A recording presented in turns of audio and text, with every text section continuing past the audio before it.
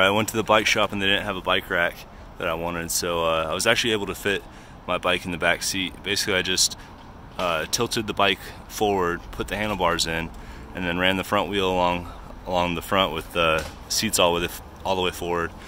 And then I kind of had to tilt my back wheel up a little bit. I got this seat guard on to keep it from scratching it up and getting it dirty, but yeah, that actually worked out pretty easily.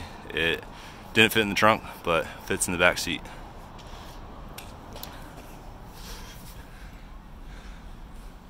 Nice.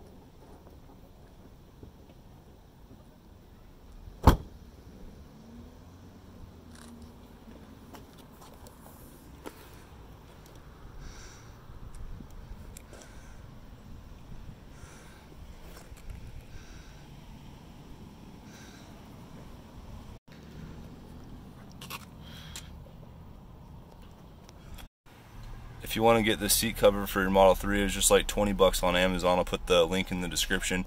It actually fits to the seat pretty well. It's just kind of scrunched up because I just have it pulled over the bike wheel and stuff. But it's a really nice cover. It just has a couple straps that fit over the top headrest, and then it even folds up and goes around this headrest. It's basically made for having a pet in your back seat, but it's really nice to use it for my dog. It also works for bicycles.